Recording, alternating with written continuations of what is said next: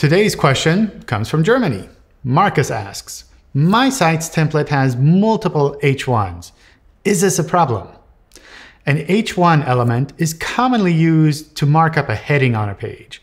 There's something to be said for having a single clear topic of a page, right? So how critical is it to have just one of these on a page?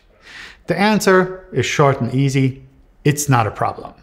With HTML5, it's common to have separate H1 elements for different parts of a page. If you use a HTML5 template, there's a chance your pages will correctly use multiple H1 headings automatically.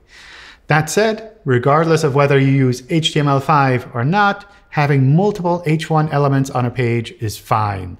Semantically marking up your page's content to let search engines know how it fits together is always a good idea. If you end up using multiple headings on a page, that's fine.